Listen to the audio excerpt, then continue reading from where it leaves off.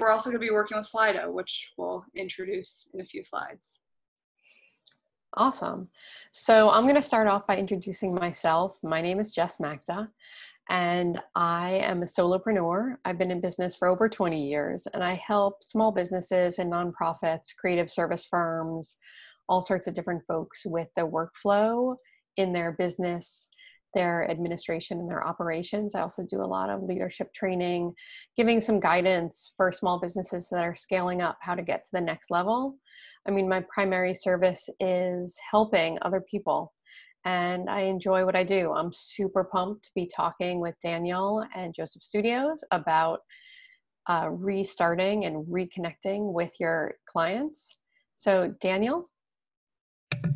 Thanks, Jess. My name is Daniel Klein. I'm the founder and CEO of Joseph Studios. We are a organic marketing firm out of Atlanta, Georgia. If you haven't heard of organic, it's building a business relationship with someone else, your audience, at scale. So it's focused on human-to-human connections. It's focused on building this rapport with your audience, with your sales prospects, with past customers, so that you can grow your business in a very meaningful way, in a very holistic way. It's different from general digital marketing in that when you're organic focused, it's not about interruption advertising. It's not about getting in someone's face. It's about helping them solve a problem that's fundamental to whatever use case they have. So we love it. We think it's great. And it's certainly proven beneficial, specifically through COVID, because of the disconnect that we now have where we can't meet in person. Being able to connect with a person digitally is 100% a necessity. So I'm really grateful to be here with you guys and to talk with y'all and to share some insight. Again, if you have a specific use case in mind, put it in the chat and we'll give you some solutions and outcomes that we think might help you get started here. All right. All right, so the agenda for our conversation is to really rip the Band-Aid off this remote work.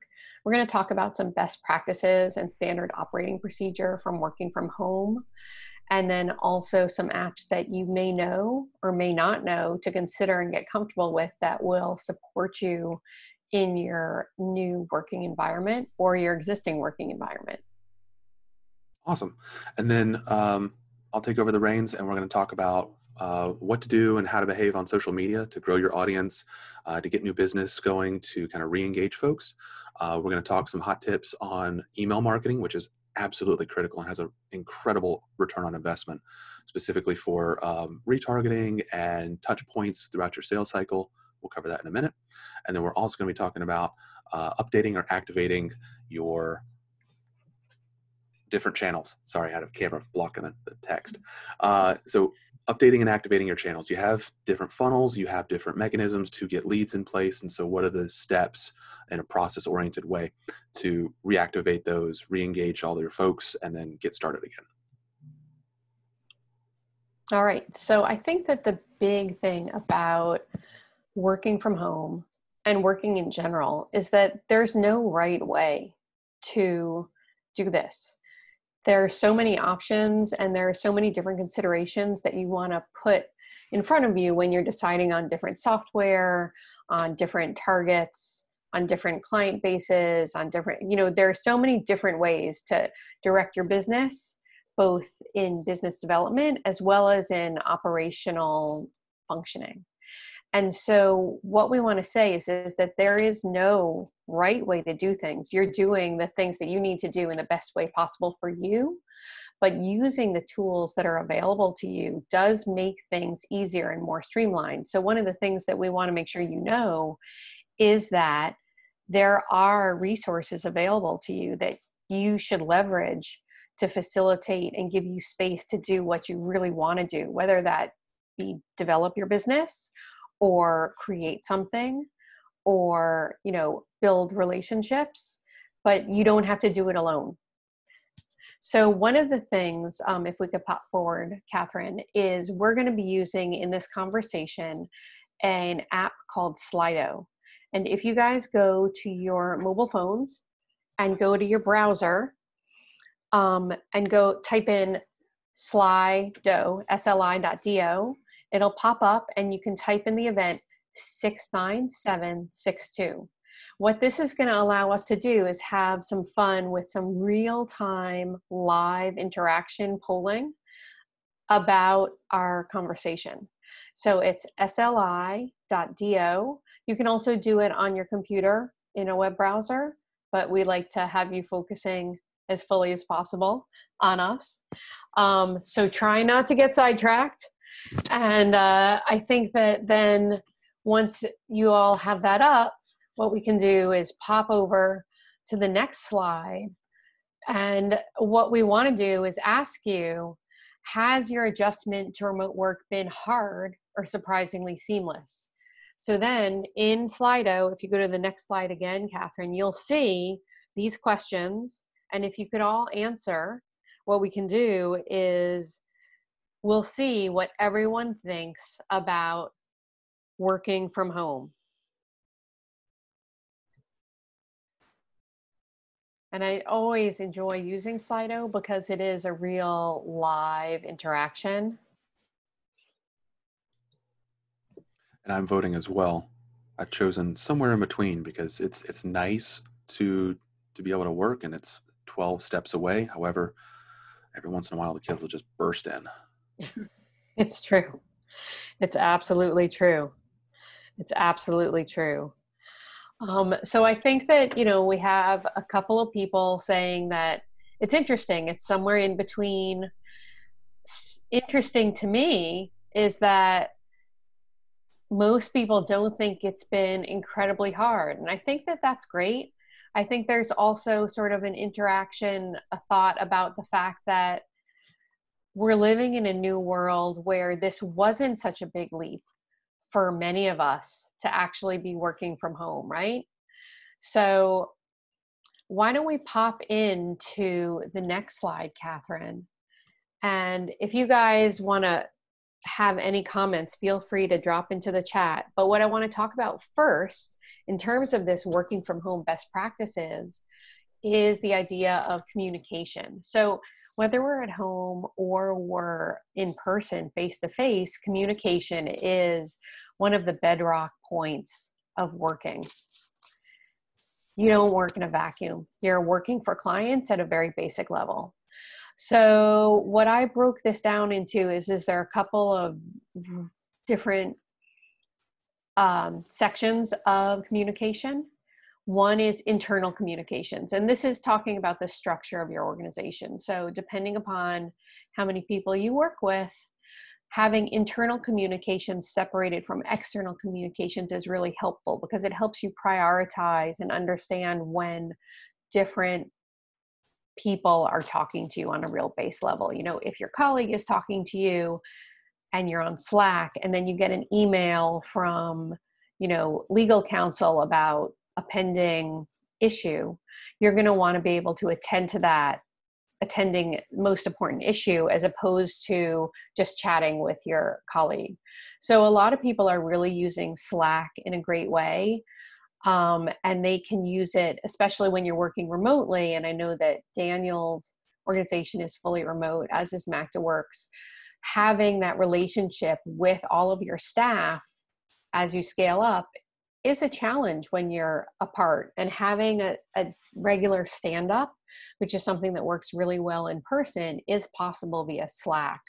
There are some great apps that collaborate with Slack. Geekbot. You can do your daily tasks in a stand-up. You can also have different things like kudos or tacos where you're acknowledging your different colleagues. And you can set up different channels to sort of organize your communications. For email, everyone has their own email provider, but having a separation of professional email and personal email, internal email, external email is really helpful for prioritizing and understanding what you need to respond to and when, and having a set understanding of when you should reply to emails. You don't need to reply to emails immediately. One of the strongest things I can tell you is to set aside a time for responding to things so that you have time for creation and focusing on your client work, as opposed to continually checking emails throughout the day. And if you're nervous about that, you can always put a footer in your email response saying, I respond to emails between 4 and 6 each evening. Please be patient. If you have an emergency, please call, something like that. For the big thing that's changed with remote working is the visual connection. So instead of being in person, we're now all, as we are here, on video. This really should be between 2 or more people. Obviously, having a video with yourself, not that helpful, unless you're, using it as a mirror. But you want to have that connection, that eye-to-eye connection. You want to see if people are looking, if they're focusing on you. Having your screen on in a video call is really valuable. It shows that you respect the other person's time, unless, of course, there's something going on in your background that you don't want to distract the rest of the call with. And then finally, in terms of another communication best practice is dealing with your files. So dealing with servers. There are a lot of web-based servers right now, and they're a great solution because they allow you to collaborate both. You could do it through Google, you could do it through Box, you could do it through Dropbox, and they're all developing these collaboration tools that allow you to not only not overload your computer and its central processing unit, but also allow you to work in real time. So there are some real basic best practices for communicating as you collaborate. Then if we want to pop towards the next slide, thank you. Another thing to consider is security. So this was an issue before, but now with everyone working from home, especially if you're in a larger, however you want to define that, organization, as opposed to being a solopreneur, you want to consider using a password tool for all of your passwords. This is a great solution actually for personal and work, since we have so many different, everything requires logins.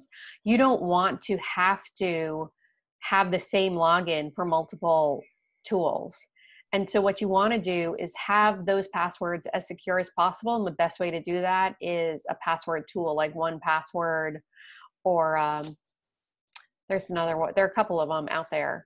Two-factor authentication is a really great new-ish way to ensure that you're being as secure as possible, in that a lot of different apps are now offering it. It's been around for a long time, but it's a smart way to keep your data secure. Anyone should have a secure password on your machine, even if it's just to keep prying greasy little fingers out of your work. I don't know anything about that. And VPN, a virtual private network, is it's their apps that allow you basically to mask your information on a public line. So that's a real basic way to say it. I mean, Daniel comes from security, so he might say that, explaining it differently than I do, which we can chat about next. But I think that that's really an important issue, is security to consider. So if we could pop forward to the next slide, please. I think that this is a really great thing to consider. So John Seely Brown was a director at Xerox, and he said, the way forward is paradoxically not to look ahead, but to look around. I know you're not supposed to read the quotes, but it's really important to say it, because there are so many resources available to you, especially now in this time when we're all at home and we're all glued to our screens and we're looking at webinars and we're collaborating with our colleagues and we're still trying to develop new business and we're maybe trying to have new workflows put in place. You don't have to reinvent the wheel, because people have already done that, and it just takes a little bit of leveraging all of your assets, your human assets, to see what you can use as a solution. So we can go to the next slide, thanks. So this leads me to my final slide, which is about project management. And I think that one of the things that's really important is to talk about the different tools that are available. So project management is a real basic concept. And I know that a lot of people are so busy running their business that it's hard to keep everything fully organized. And that's completely normal. But what you want to know is that there's software available to keep your projects on schedule, to track your deliverables and your timelines. And a lot of these are free or at very low cost, and then there are ones that are at enterprise pricing. But Trello, Airtable, Monday are all great sort of small business solutions. Mural, or its Google alternative, are really great for remote workshops and brainstorming sessions where you can actually collaborate.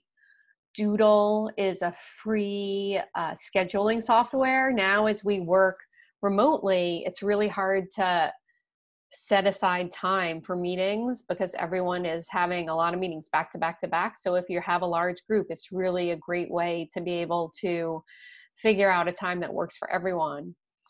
And then there are also ways to collect feedback from your clients or even your staff. Google Forms, SurveyMonkey type form. And then on the other side of closing the deal and making sure that everything is tidy, you have things like DocuSign that give you, and Adobe has a new signing extension to their software that allows you to really be sure that all your I's are dotted and your T's are crossed.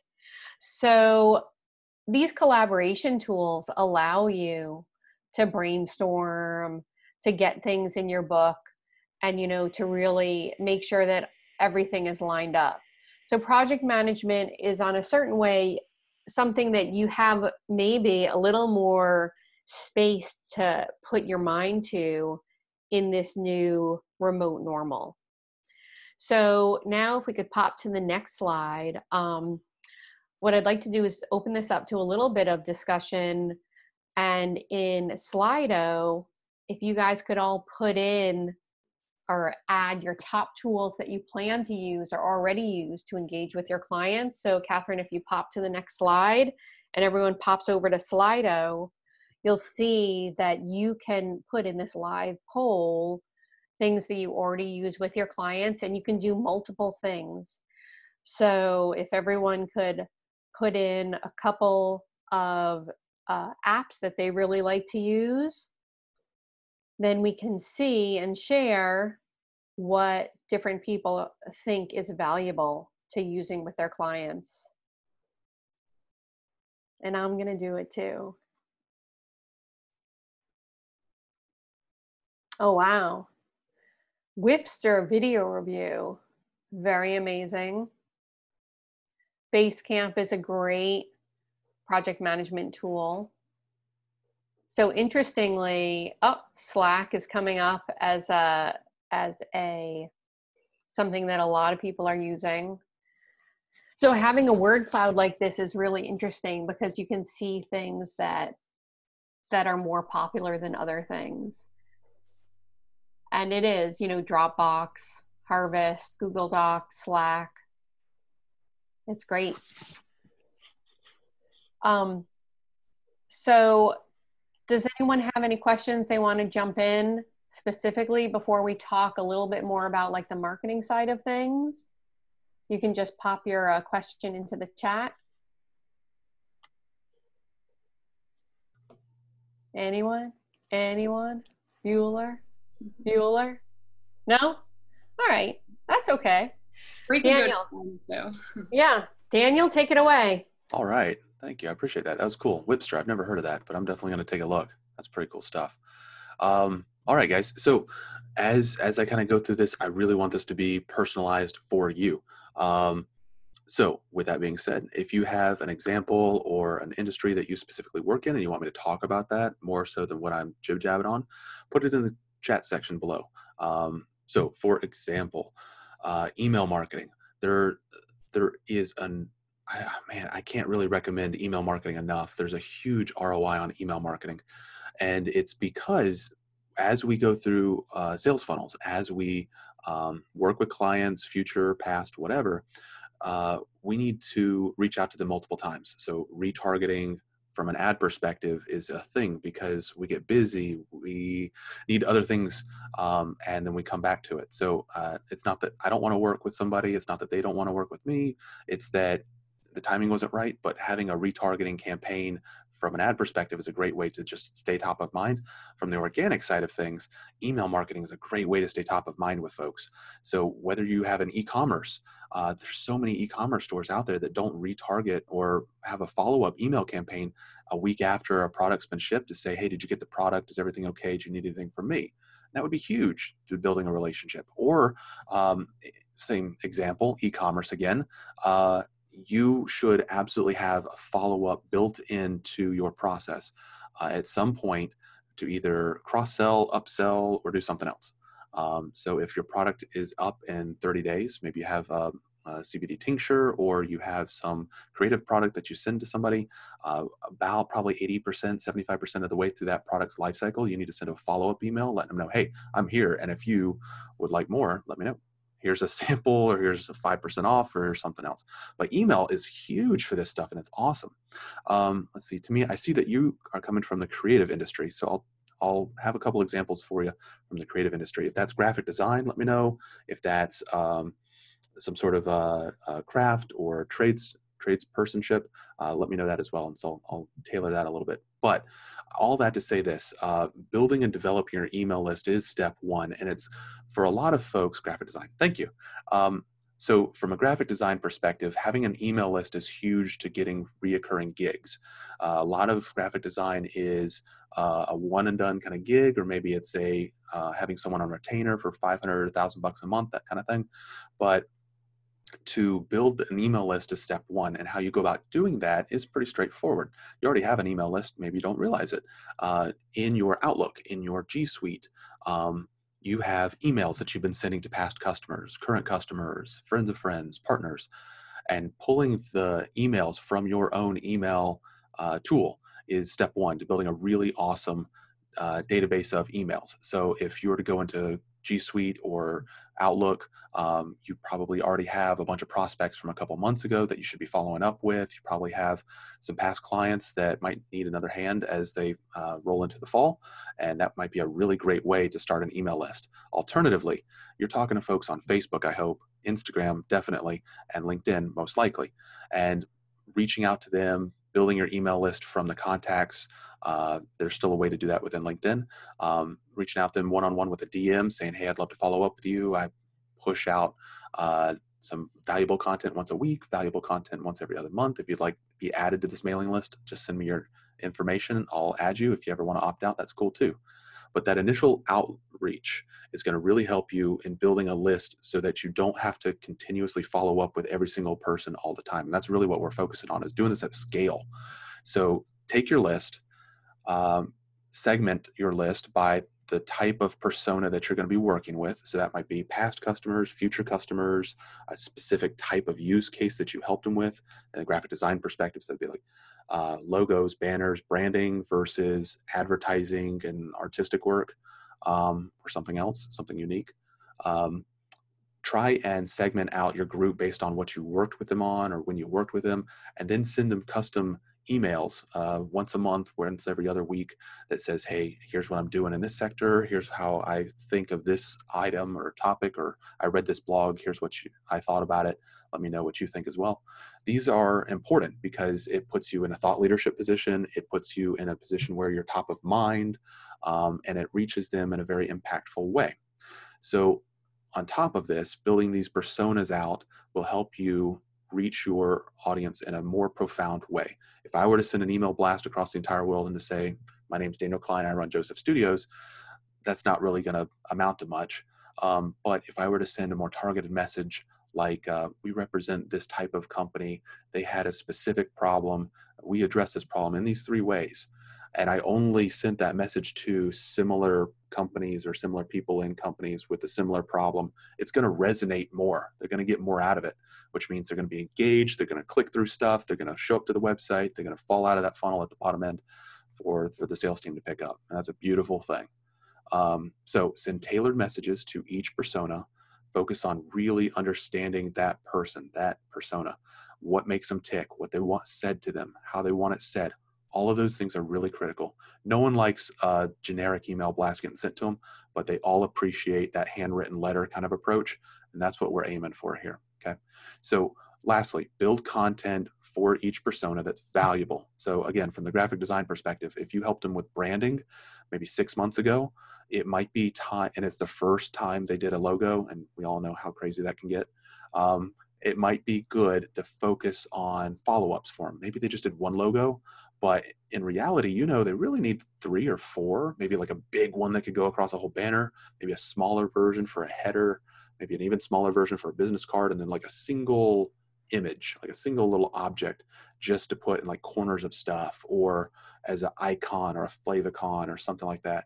And so re-engaging them with a campaign like that to say, hey, I hope business has been great over the last 6 months. I think it's time for you to level up. Here's how I would level you up. If you'd like to talk, let me know. And then you suggest an outcome like that. So you're being solutions focused. You're targeting a specific user based on past experience that you know about. You could send that message to everyone that you did business with between 6 and 9 months ago. That might be a thing. So focus on your email campaign and not just sending emails, but why you send emails, what solutions you provide, and then targeting specific messaging for each type of person. So that's what I think of email marketing. But again, huge ROI. It's incredible. Each person's going to take like 5 to 7 follow-ups before they fall out of your funnel. Email is a really great way to do that. All right, Catherine, let's hop on the next slide. Social media. So some thoughts on social media. Thank you, Tamia. Appreciate that. So from a social media aspect, social media is such an incredible way to build a relationship with somebody at scale. Again, whole thing of this is at scale. Social media is really important in that we're not able to go to conferences or conventions or happy hours. I'm personally looking for a way to send my sales prospects a little vial of whiskey or a can of beer or something so that we can still have that happy hour thing going on. I think that'd be a great lead in. Send them, they get a little package in the mail from Joseph Studios. They open it up and it's a whiskey and said, this is for our sales meeting at 5 o'clock today. See you at the happy hour. I think that'd be great. But I'm trying to build a relationship with someone at scale across a digital landscape. Social media is an incredible way to do that. Here's how I would go about doing that, whether I was a small, medium, or large business. So I would explain what happened for you specifically when COVID hit. COVID's the big thing for this year. So I would explain like what happened to you in 2020, whether or not it was a complete shutdown or a partial shutdown, or you're still kind of in the mix. Explain what the heck happened. And the goal here is to humanize your brand. And I know it sounds silly that so many entrepreneurs, when they first start off, will use the pronoun we this, are that, we want to, blah, blah, blah. Like, dude, it's you. I know it's just you. You bought a polo shirt off of Etsy or something. I know it's you. Come on, chill out. And what's funny about that is the largest brands in the world, the Deltas, the Home Depots, the AT&Ts, the Chick-fil-A's, they're trying to humanize their brand. They're trying to step out from behind that logo and be a real person. And some people like it. Some people are like, why are these people in my business? But it's an important thing to do for this reason. When a client has a problem, they don't want a logo to pick up the phone. They want a person to pick up the phone. They want you to pick up the phone. And you need to have that relationship with them so that they know there is someone there to help catch their fall if they trip. And that's a key thing to selling and getting new business, is helping them understand that when something goes wrong, you will be there to support them. So that comes with humanizing your brand and stepping out from behind the logo. For example, if you have trouble with a ticket or a plane or something goes wrong and you're a Delta Airlines customer, hit them up, DM them on Facebook, DM them on Twitter or Instagram, and I guarantee to you, because I know the team, guarantee to you that they will reply and they'll use their name in the reply. And they're not going to say, thank you very much, Delta Airlines. Oh, they're going to say, thank you very much, Jessica. Thank you very much, Melissa. Because they're trying to humanize themselves. They're trying to step out from behind that logo, and that's super, super important. So do that. Tell the story of what the heck happened. Tell the story of how you're going to restart, because it's not just about being human, but it's going through a journey with another human. And it's that hero's journey that you partner with your clients for. You're a part of their success. This is opening yourself up so that they can be a part of your success, which is a cool little twist. So I would tell the story of what the heck happened. I would tell the story of what we're doing to restart, what a day in the life of the shop is like, or what a day in the life of the office is like in COVID. I would tell these stories of what it's like to unlock the door and flip on the switch for the first time, what it's like to re-prep the kitchen for first service, what it's like to, if you have a fish store, what it's like to get the first batch of new fish in from wherever. If you have a lawn care maintenance company, what it's like to mow the first lawn of the summer after the shutdown and have that experience with a customer again. And we were working with some really great HVAC and plumbers, what it's like to do a FaceTime consultation with a potential customer. So if you're a plumber or a HVAC person or something else, you can still operate in a shutdown. It's just that you need a way to have a FaceTime event so that you can see the issue. You can advise on the issue. Okay, we'll have a guy out. Don't worry, he's going to have his mask and his gloves, but we got you. This is going to be something we can help with. That's a great way to build a relationship. It really is. And it's a great way to have people be a part of your story. So also a part of this, celebrate the victories intentionally, because defeats celebrate themselves. When something goes wrong, everyone knows about it. It blows up. It's terrible. It doesn't need to be celebrated anymore. But when something goes right, people usually have that expectation. It's like, good, this should have happened. Let's move on. And that sucks, right? That's not fun. So celebrate the victories on social media. Call it out. We just opened our doors for the first time in a month and a half. We just hired our first person post-COVID, right? We broke our milestone, right? We were hoping to get 5,000 this month. We were hoping to get 20,000 this month in revenue. We broke it by 15%. And that's because of you and y'all's community, and y'all helped us out. And we are so thankful. Thank you. Come see us this Saturday, right? Something like that. I don't know. But celebrate the victories. There's another great quote in here. So Napoleon was running across Europe, right, at some point in the past. And I'm not a history buff, rolling across Europe at some point in the past. His lieutenants were drunks, as all lieutenants are. And if you're not in the military, it's okay. But if you were, I hope you laugh. So the lieutenants had a saying, and that said, champagne in defeat, you need it. And in victory, you want it. So I think they're just drinking all the time. And I would highly recommend that you celebrate your victories on social media every single time they happen. Like, call those suckers out because you deserve it. Share customer successes, right? We went to this person's house. We hooked them up with a new HVAC, a new filter system, a new lawn. I helped out. So going back to graphic design, I helped a company restart. I helped a company rebrand. I helped my first entrepreneur of the year, or I helped my 10th entrepreneur of the year start a new business, because entrepreneurs see this as an opportunity to grow. And when this hit, I had 3 people call me up and be like, now's the time to make a move. I'm going to hit it up with this, that, or the other. Cool. Yeah, that's a great approach. It's a great time to buy stuff. It's a great time to invest in a business. We're in a trough right now. And so the millionaires aren't made in like the 2016s, 2017s. They're made in the 2008s or in the 2020s. So I would highly recommend that you celebrate the victories of your customers. Okay. And then build a community. So much of what we do, and we're going to hit on this in the next slide, so much of what we do is world building, right? It's not just about buying a HVAC or a logo or a lawn mowing service. It's about what the lifestyle of living in that world is like. So what's the lifestyle of someone who has a maid service come to their house once a week? And what is that to them personally? Tell that story. That's a cool story. That's going to help you get a lot of conversions, because if you don't have to worry about someone cleaning your house, then you have so fewer worries. You can have so much more time for family and events and other stuff. You never have to have this worry or dread over your house that everything's a mess. That's a great story to tell. Or if you have a graphic designer who can just make everything kind of happen for you, so you don't have to worry about creatives or social posts, that's amazing too. All right, let's hop to the next slide. Yep, more on worldview or world building. So what I would recommend, I'm going to pop this over there. So what I would recommend is update your website. So always be updating your website, always be adding additional content, having additional posts, having a presence. You're trying to do 2 things. The first thing you're trying to do is show Google, and I know it's crazy, show Google that you're growing and strong and you're a part of something bigger. They will pick up on that. You will rank better. You'll get more results, more traffic, more customers. always be changing your website just a little bit, adding stuff to it. Also, same thing, and this is with social and email and everything else marketing, you want to show that you're growing and strong and powerful, because people want to partner with brands that are strong and powerful and growing. They don't want to partner with someone that might blow up next week, because if you don't complete the project and they sunk money into you, that sucks. So always focus on growing and showing strength and building towards something greater, even if it starts at a point of, we just open the front door. If you just open the front door, but we have a plan and we're going to make this happen, come visit us, that's perfectly fine too. All right. And then lastly, and kind of summarizing everything, consider this as an opportunity. Again, millionaires were made in 2008. Millionaires are going to be made in 2020. Have a millionaire mindset, and that is have a positive attitude, be solutions focused, and focus on goals. And then if worse comes down to it and you have a terrible day, go to sleep, forget about everything that happened, wake up, and go charging into tomorrow just with as much fervor as you've always charged into it.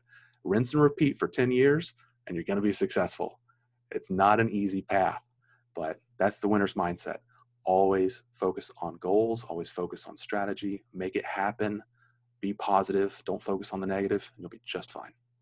All right, next slide.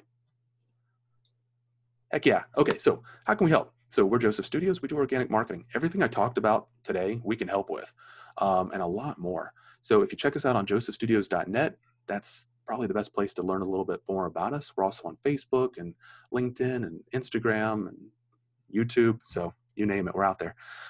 Some of the benefits of working with us, short-term contracts, because we want to have a partnership with you just as much as you with us, and we want it to work.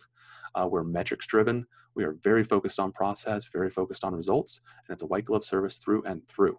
So having someone on the team that knows you, cares about you, answers the phone, all that's included. All right. And so for me, that was great, Daniel. I am an entrepreneur, a solopreneur, and a one-person shop. You can reach out to me on jess@MacktaWorks.com. You can check out my website, and I provide solutions from the ground up. As a person who does consultations, I help with all of the potholes in the road to smooth them so that you can move forward more easily and more gracefully and more speedily to your goals. And I appreciate having this opportunity to talk with y'all. We have actually on the next slide a 2-question survey, and if you choose to answer it, Catherine, can you pop forward? Yep. If you answer in the Zoom chat here with your email, you will be entered into a drawing, and the chances of winning are really good. A chance to win a half-hour consultation with myself and a half-hour consultation of personalized marketing with Joseph Studios. So the 2 questions are, what's your biggest hurdle in working remotely? And what's your one key takeaway from the presentation with your email? So that'll take a minute to answer. But what I'd like to do now is, while people are answering, we can also open up to any questions that you might have. So once again, Catherine, if you could put the 2 questions into the chat so people can see them. What's your biggest hurdle in working remotely? And what's your one key takeaway from the presentation? That would be great to know, especially as we, move forward and collaborate together as Joseph Studios and MacktaWorks, should we decide to have a follow-up conversation with any of y'all or with other people. So Timia says face-to-face collaboration, brainstorming. Brainstorming is always tough. Yeah, and face-to-face brainstorming or remote brainstorming, I think, is a real challenge. I think that for me, Daniel, maybe I'll answer and then you can add in. Mm-hmm. You have to set the stage, and that is have some really good framing questions that are going to lead you to a goal. Have some tools that inspire, I think particularly Timia for creatives, if you have like different colored Post-its and different colored Sharpies, crayons. What I would do with a client similar to Daniel sending a airplane bottle of whiskey, if I was doing a brainstorming remotely with a client, I would send a box of like supplies, Post-it notes, that washi tape, crayons, colored markers. So then you could work collaboratively.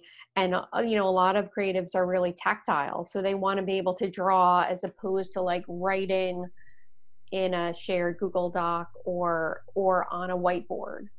So I think that that's a really big challenge, but collaborative brainstorming is all about leading the brainstorm. So as the leader of the brainstorm, you have to know where you want to go and try and back out questions that are going to get you there. What do you say, Daniel? Agree with all that. There's a couple techniques that are used in software development because so many software developers are not co-located. So there's a lot of really great best practices from the last 20 years as far as how do you collaborate with someone who's like 8 time zones away. I would recommend that you check out and do some research on 2 concepts. The first is called time boxing, and it's really great for a timed meeting as well. So you can say, all right, folks, for the next 5 minutes, all we're going to do is list out all the different things that are special to us as far as our brand or that come to mind when we think of our brand. And then have a shared Google Doc, or you can have your in-person creative materials, or you can just share a whiteboard and just shout it out or whatever else. And so when the 5 minutes is up, the 5 minutes is up and you move on. Or the whole group has to vote to add another 2 minutes or something like that. And then you can keep focused, you can keep a conversation moving forward while still being creative, because you don't want people to be so creative that they lose track of time. And the next key thing I would recommend is something called mind mapping, where for like the next 5 minutes, we're going to talk about everything that comes to mind with this, or what are the key features that we want as far as our new brands or our new logos, or what do we think of when we think of these 3 colors versus the other 3 colors. So I would focus on mind mapping as a great technique. I would focus on, from a problem resolution technique, there's a great thing out there called, and now that I'm trying to think of it, I won't be able to, Pareto diagrams. So Pareto diagrams are a great way to understand the top 3 issues, because usually you'll find that like 20% of the issues cause 80% of the problems. And so Pareto diagrams are an awesome way to identify that. So if you're looking for a way, again, for graphic design, you're looking for a way to call out issues so that you don't have rework on the back end. Like, what do you think's wrong with this logo, right? And then list out all the problems that you think are wrong with the logo. You're going to have a lot less rework on the back end, because people aren't going to say, well, I didn't think of that, or blah, blah, blah. So it'll help facilitate a discussion. Networking, new business, business developing, relationship development. And all this is coming from Ashton. So Jess, would you like to take a crack at Ashton's question of networking and new business development while online only? Would you like me to? You want to swap back and forth? Sure. Why don't we do back and forth, and then that'll be the last question. Sam, I'm sorry we didn't get to yours, but we will we'll circle back with you for sure. But so the big challenge, the big hurdle of networking remotely, new business development.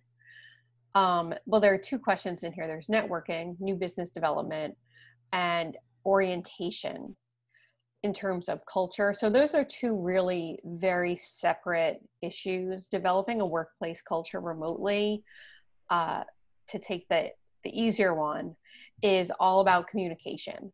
And it's really all about regular communication, video communication, and leadership. So not only leadership from the top down, but leadership of bringing the staffer or staffers on board within the culture by getting to know them, as well as clearly managing their expectations for their new role. Daniel, you want to talk a little bit about that? Sure. So Sam and Ashton, I'm going to try and group your 2 questions together, because I see closing sales leads and I see networking. And so I see top of the funnel work and I see bottom of the funnel work. And so here's an approach that I would suggest for you both that I think will help you both out, because again, it's about relationship building. So if you have a really strong relationship quickly, you'll be more likely to close deals quickly. That's my assumption. So there's a concept, and again, a lot of the techniques that Joseph Studios uses comes from the intelligence community. So that's what I'm about to jib-jab about right here. there's a thing that's outside of a sales conversation called an informational interview. And you're trying to ask questions that have implications that then have results that could include your service or good. What I want you to focus on is a specific niche, a specific type of customer. And maybe it could be an industry, maybe it could be a use case. Focus on that. And then I want you to do interviews with at least 10, usually 10 is a good number, 10 people in that industry, but not from the sales aspect. So for example, and if you post some examples in here, then I could better tailor it. So let's say, for example, you are a consultant, a business consultant, and you focus on the fashion industry. I would want you to interview people within fashion companies or labels who do sourcing, who basically could help you out as you went through a project with your company. I would interview them for things like, what are some of the problems you're having? How have you overcome them? And what solutions are you looking for when trying to overcome those problems? I'm making this up as I go. But you'll find that probably between interview 7, interview 9, you'll notice a lot of patterns emerging in what they're saying. And as you go through the next round of informational interviews, you'll be able to suggest things rather than them suggest things. So it's like, I've noticed that most people in the fashion industry this year are trying to solve this problem with this solution, but they're having these outcomes that aren't the greatest in here and here. How have you addressed this problem, or would you consider this other solution? And that's going to really make them think. They're going to look at that and go, holy cow, who is this person? How do they know this stuff? They really know their stuff. Now, from the sales aspect, to help close those types of relationships, you can have aspirational case studies where it's not necessarily something that you've done in the past, but something that you would do, or something that you could achieve in a similar way, or how other people have done it. And I would present that as part of a proposal. That would definitely help you close more stuff. And then as far as networking and having additional opportunities, getting out there on the dance floor that is LinkedIn and connecting with people, having meaningful conversations, caring about their outcomes, and legitimately trying to start something. That's a great way to network. There's a lot of people doing cold outreach on LinkedIn right now, but if you make it personable, if you actually try and have a relationship with the person that benefits them, and you focus on that more so than what can I sell them, I think you'll have a lot better success. I hope that was helpful. Awesome. So, Catherine, do you want to close us out here? Yeah, so if everyone can just send their emails in the chat just so we can enter you into the drawing, that would be great.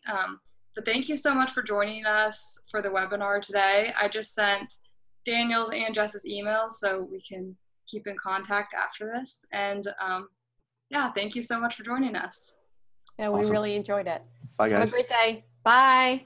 Bye.